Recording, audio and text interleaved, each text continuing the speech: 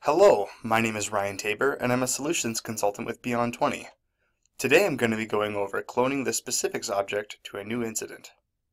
So cloning incidents is out-of-box functionality in Cherwell 963. This one step copies select fields from the original incident object to a new one, but does not carry over any of the specifics information. Instead, it creates a blank specifics object based on the classification of the ticket.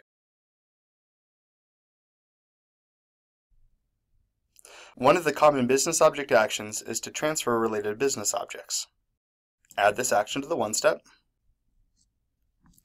and select Original Business Object from the From Business Object side, and choose the relationship, which will be Incident Owns Specifics. Within Transfer To, make sure that the business object from Action Create Incident is selected, and choose the relationship, Incident Owns Specifics. If I run this as is, I will probably get an error. The reason is that the specifics relationship is set up as a one-to-one relationship against incident. This relationship, by default, is populated by auto-creating a specifics object on the classification, which is from this create incident action. To successfully copy the specifics object from our original object, we will need to delete this auto-created specifics object. The fast way to do this is to use a step-through children action,